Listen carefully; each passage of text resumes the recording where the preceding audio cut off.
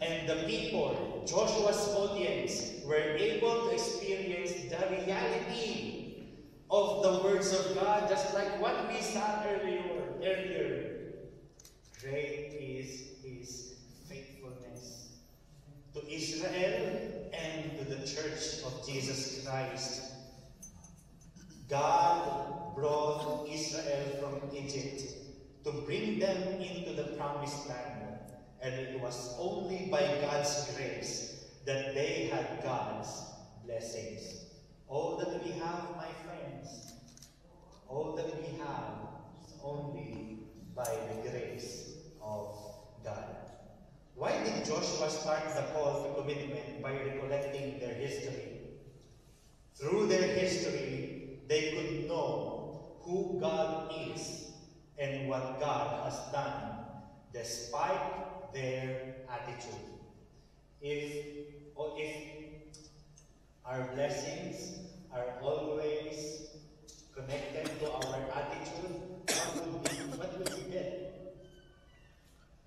Nothing.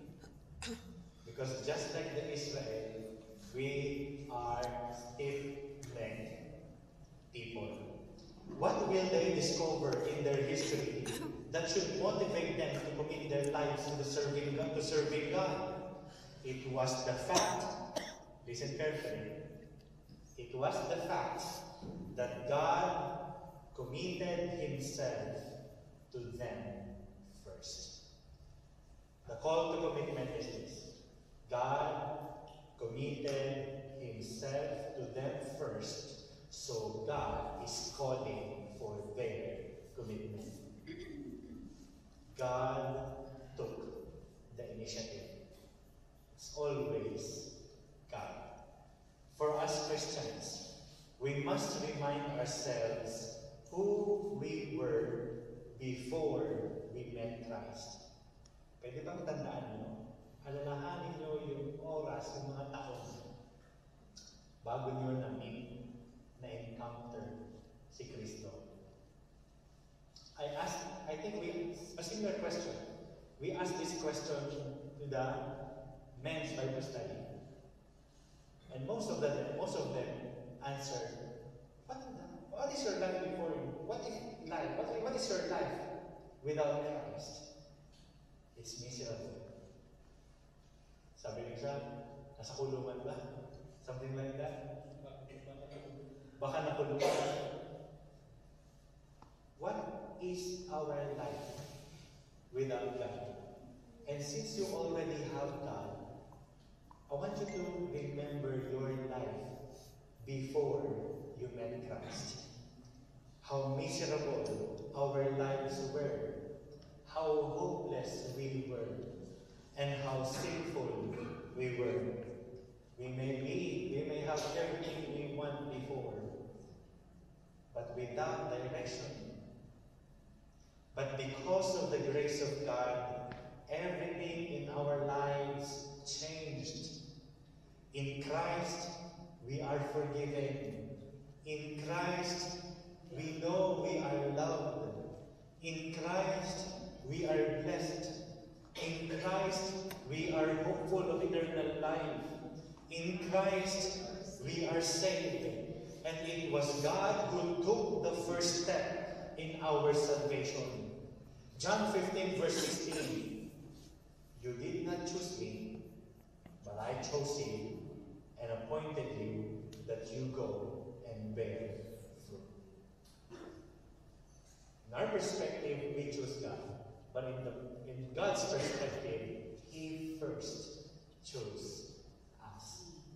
According to Jesus Christ. Just like with Israel, God has committed Himself to us first. He's committed to loving you. He's committed to protect you. He's committed to guide you. He's committed to deliver you. He's committed to help you. And He's committed to bless you. And He's asking us, and He's asking you to commit yourself to Him as a response. Siya muna yung nag-commit sa Kanyang sarili sa atin.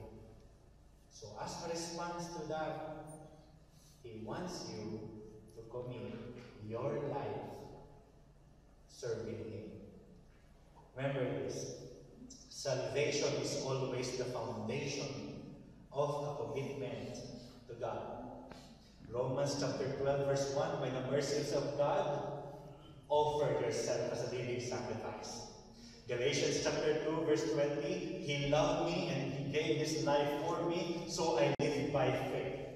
Ephesians chapter 2 verses 8, 9, and 10, by grace you've been saved through faith, not by your own doings, so do good works, verse 10. Salvation first, then commit yourself to Him. Friends, God is good. God is good all the time. If so, commit yourself to Him.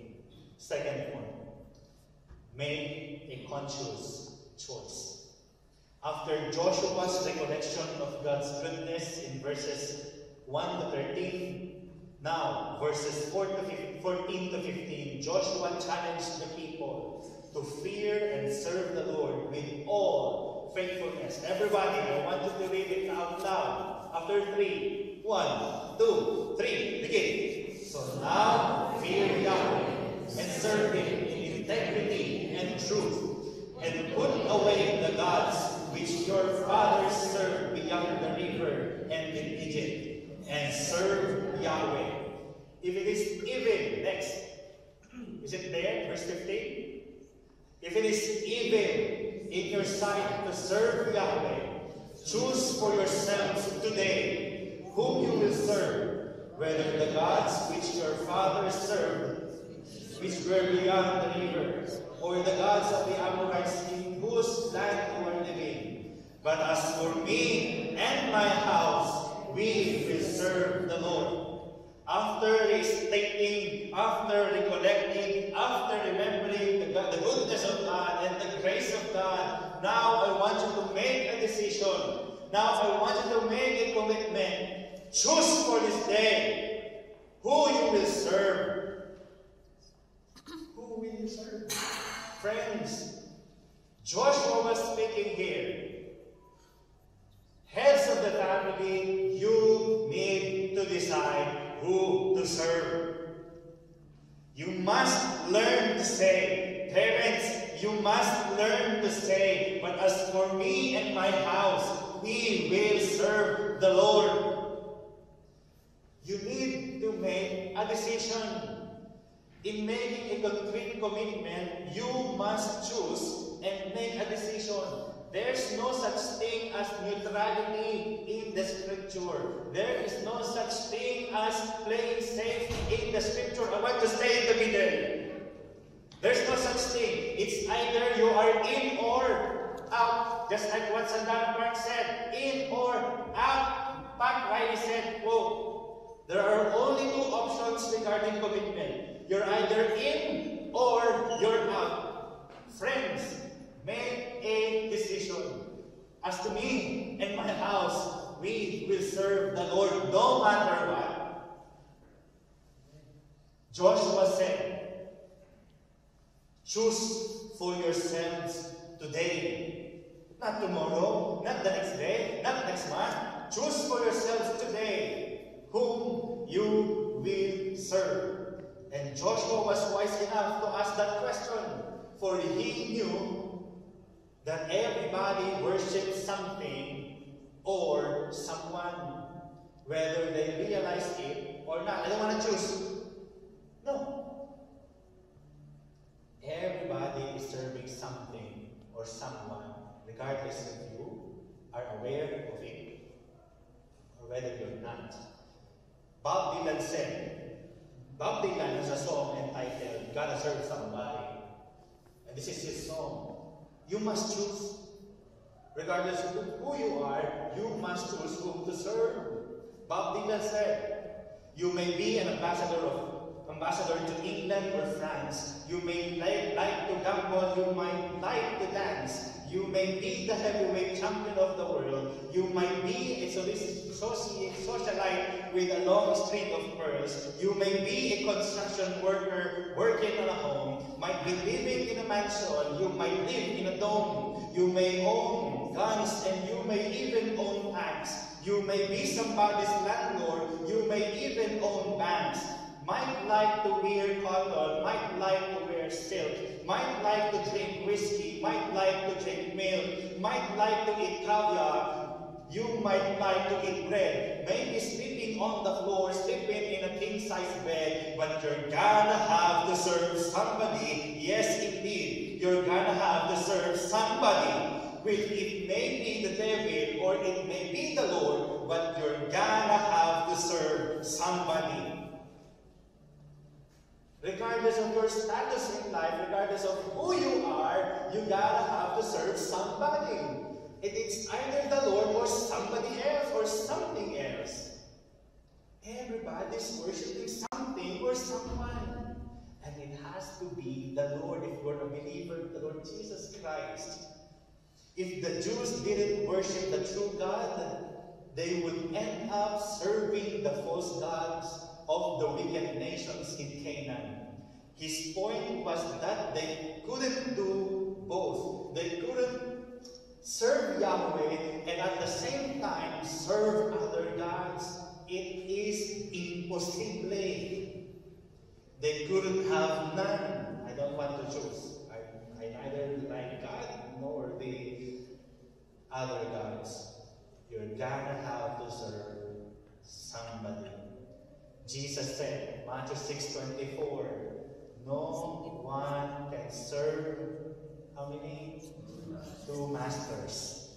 For either he will hate the one and love the other, or he will be devoted to one and despise the other.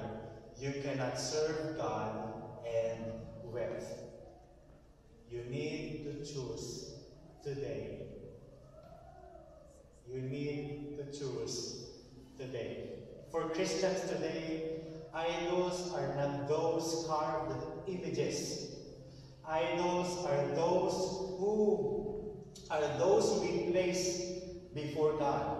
Idols sometimes come in the form of money, relationships, career, academics, social media, trends, business, possessions. Anything we value more than God is an idol in our lives. Joshua's commitment is a model of standing in the faith, even when it means standing out of the majority. When he said, but as for me and my house, we will serve Yahweh, he's like saying, even if others don't, I and those who's under me will serve God. Joshua's concrete choice and commitment show he was fully convinced that the Lord is far better than anything in this world. It's like saying, God is enough for me, and therefore I am going to commit myself to Him. Parents, you must be firm with what you want for your family.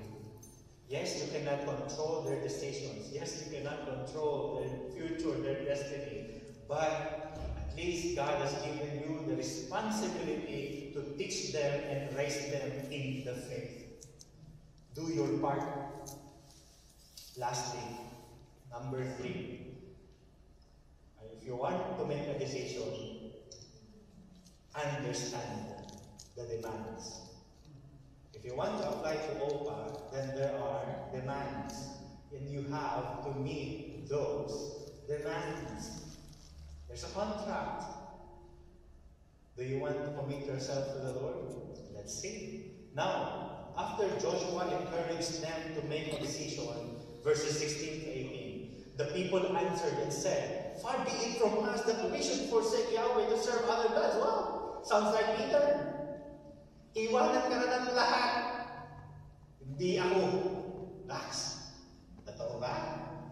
Far be it from us that we should forsake Yahweh to serve other gods. For Yahweh our God is He who brought us and our fathers out of the land of Egypt, from the house of slavery, and who did these great signs in our sight, and kept us through all the way in which we went, and among all the peoples through whose midst we passed, and Yahweh drove out from before us all the peoples, even the uprights who live in the land. We also will serve Yahweh, for He is our God. Di sila nagpatalo kay Joshua. Joshua said, for as we in my house, I will serve the Lord. The people said, we will also serve Yahweh, for He is our God. The people have decided, yes, we will commit our lives to the Lord. And that's what everybody else does all the time. I mean, if you give them an option, choose from this day on, whom you will serve, God or something else. Of course, the answer will always be a resounding, we will serve the Lord. Automatically naman yun. Nobody will say, I'm going to choose other gods. I'm going to commit myself to other gods. Nobody will say that. So, they chose the Lord. Okay? So the people have decided they will serve the Lord. And if you think Joshua was happy enough to end the address there, no, he wasn't. Hindi pa sasapat para kay Joshua. Joshua warned the people of the demands for their commitment. Verse 19, Joshua reminded them of the characters of God, and he mentioned two important characters of God that they must consider if they really want to commit and serve the Lord. First character, do you really want to serve the Lord? The people say, we will serve the Lord. Therefore, know that He is holy. The holiness of God refers to the absolute moral purity of God and the absolute moral distance between God and His human creatures. What does it mean? Since God is holy, those who want to commit their lives must be holy also, for Jesus, for God said in Leviticus, and for Peter said in 1 Peter, be holy, for I am holy. They must forsake disobedience and sin if they are to commit their lives to the Lord. He's not saying that only perfect people can commit and serve God, because nobody will be qualified if that's the requirement.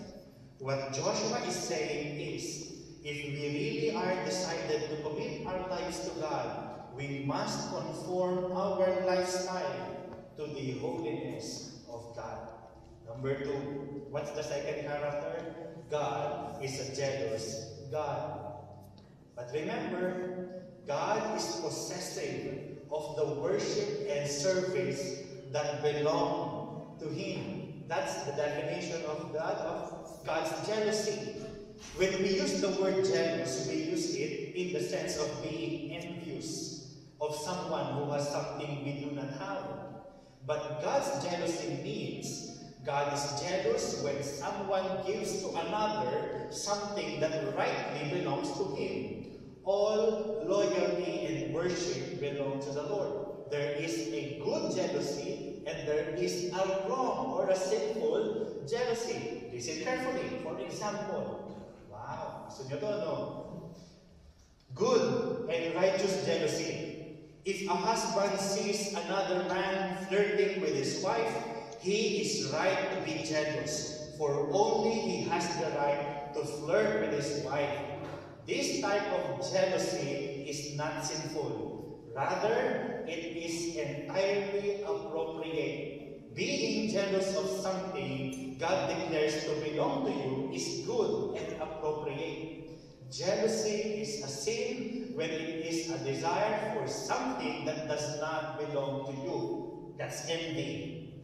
Worship, praise, honor, and adoration belong to God alone, for only He is truly worthy of it. Therefore, God is rightly jealous when worship, praise, honor, or adoration is given to idols. What was Joshua doing?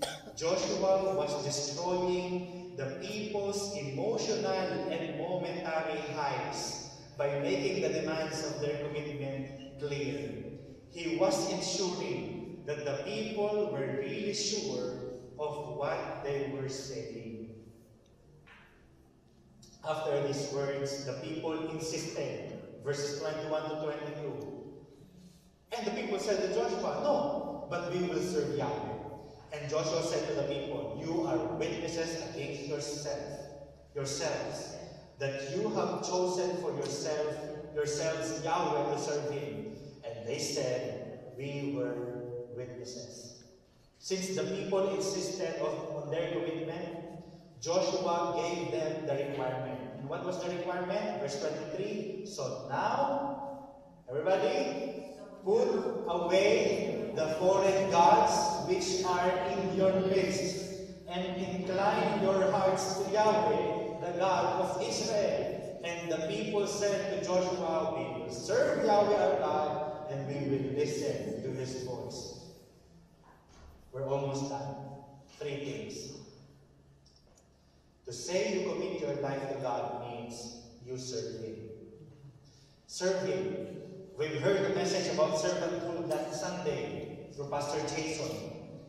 Serving God means you use what you have to glorify God inside and outside this building. Okay?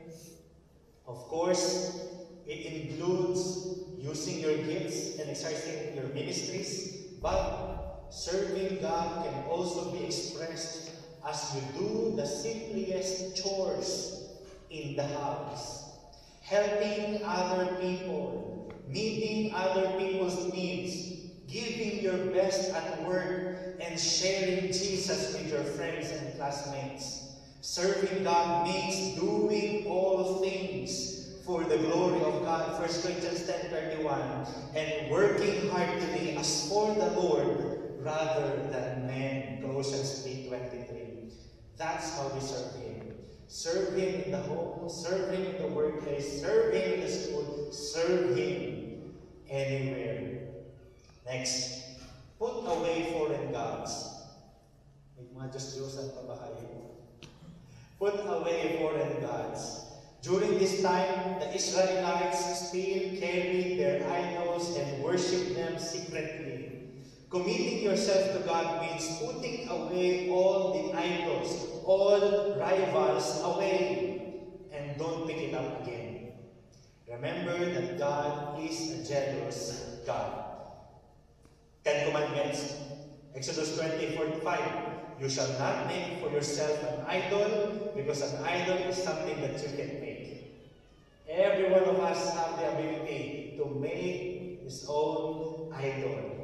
You shall not make for yourself an idol or any likeness of what is in heaven above, or on the earth beneath, or in the water under the earth. Verse 5. You shall not worship them or serve them, for I am Yahweh your God, am a jealous God. Isaiah 42 verse 8. I am Yahweh, that is my name. I will not give my glory to another, nor my praise to graven images. Number 3, if you say you commit your life to God, it means you incline your hearts to God. Committing our life to the Lord is not exclusive to just serving. It involves our affection. The Old and New Testament say, love the Lord your God with all your heart, with all your soul, with all your mind, and with all your strength. You don't just do, you love God. As we end, I invite everyone to please stand. As we end, to be a Christian or a follower of Christ is a demanding pursuit, contrary to what we formerly knew. We were raised that if you just know the terminologies, be familiar with the traditions, and just be present every Sunday, that is all there is. To be affectionate to Jesus, or to like or be amazed by Jesus and his teachings, is not enough. Jesus is also not after the numbers only. Rather, he desires true followers who are willing to commit their lives to Him. To be a Christian is a demanding pursuit. Jesus said, Luke 14:25-30, many crowds were going along with Him. And He turned and said to them, if anyone comes to me and does not hate his own father and mother and wife and children and brothers and sisters, yes, even his own life, he cannot be my disciple. Whoever does not carry his own cross and come after me, he cannot be my disciple. For which one of you, when he wants to build a tower, does not first sit down and calculate the cost to see if he has enough to complete it, lest when he has laid a foundation and is not able to finish, all who observe it begin to ridicule him, saying, this man began to build and was unable to finish. Know the demands of Christ. Deny yourself, take up your cross, and follow Him. A.W. Tozer said, everybody, a true disciple does not consider Christianity a part-time commitment. Will you please turn to the person beside you? Are you a part-time Christian or a full-time Christian? Part-time. Huh? Part-time? Are you part-time or a full-time Christian? Huh? Walang casual, ha? Everybody must be a regular, full-time Christian. A true disciple does not consider Christianity a part-time commitment. He has become a Christian in all parts of his life. He has reached the point where there is no turning back. If you have decided to follow Jesus, I want you to say to yourself, self, no turning back. No turning back. And if you have decided to commit yourself to the Lord, yes, it may be hard and full of sacrifice. But let me tell you that committing your life to the Lord is the best and most rewarding decision you could ever make. This time I invite you to pray. I want you to say your own commitment to the Lord. The Lord, no turning back. No turning back. I am surrendering my life to you. I am surrendering all of my resources to you. I am surrendering all of my time to you. All of my days, all of my years, my whole life to you. I am even surrendering, committing my own family to you. As to me and my house, we will serve the Lord.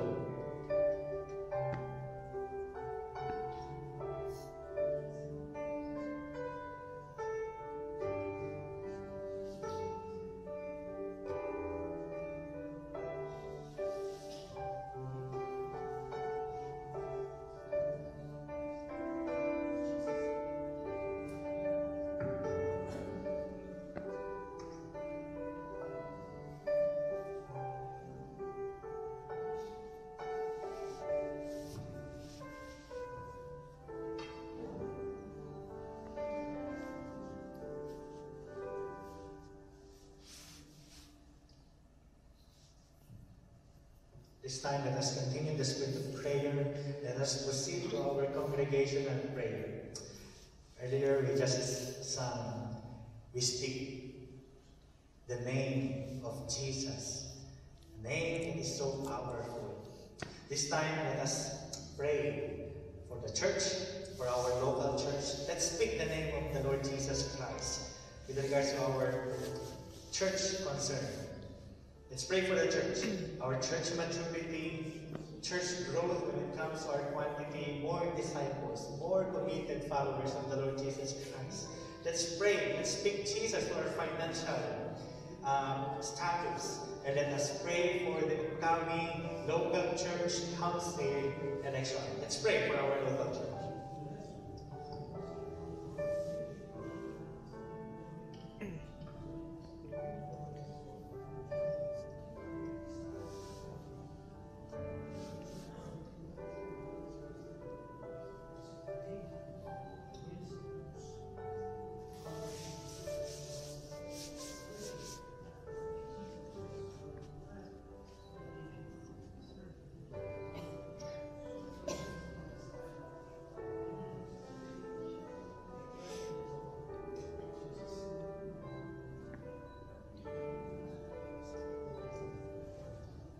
This time, let us pray for our own families.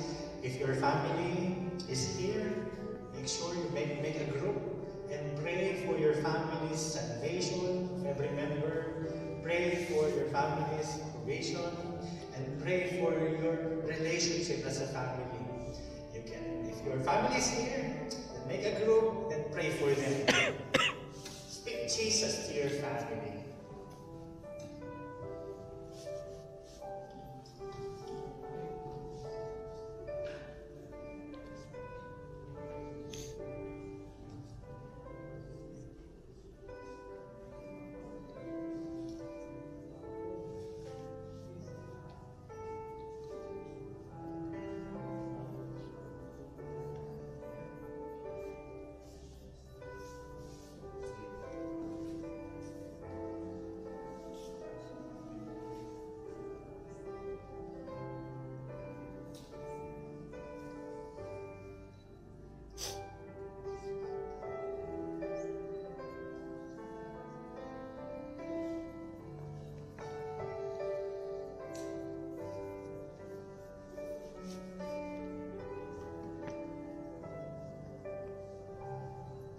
This time, let's pray for yourself.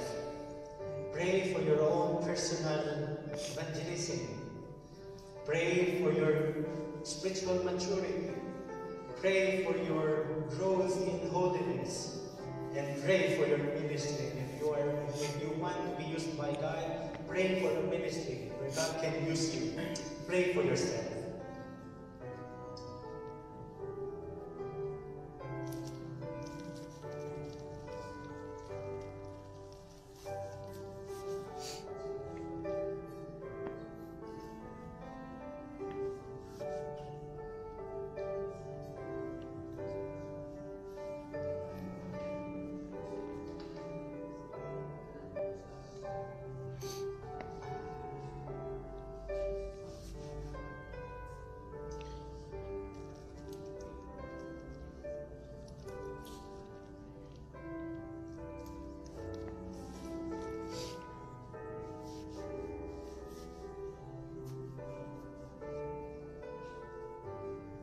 Now, let's turn our focus to the conflict in the Middle East.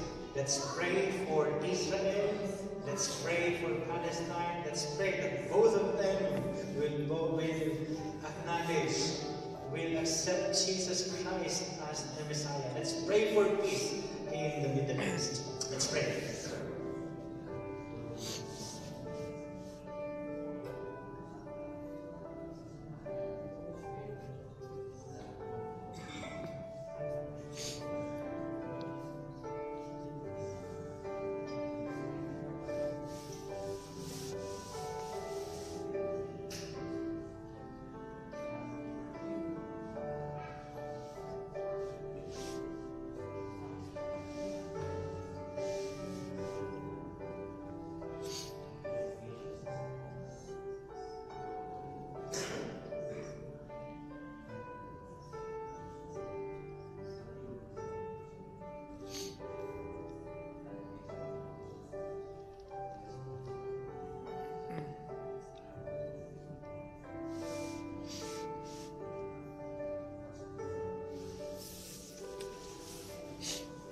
One last thing.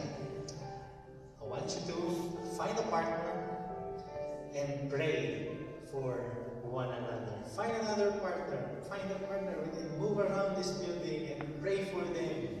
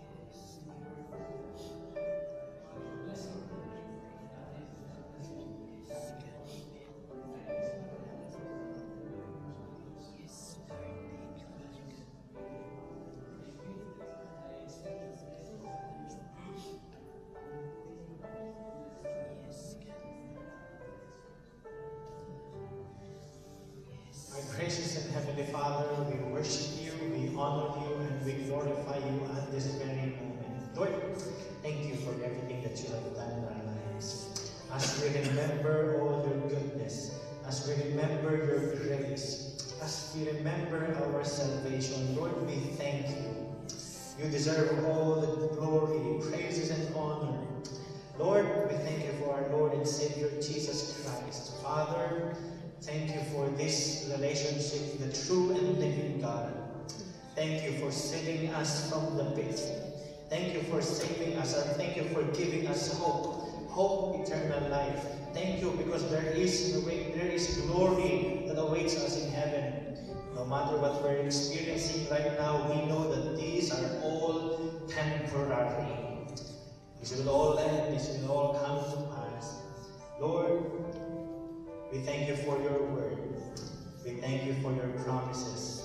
We thank you because we know that all of your promises will surely come to pass. Help us to trust you. Help us to be patient. And Lord, as a response to the message that we have heard earlier, help every parent, help every head of the family to commit their lives first to the Lord and their family.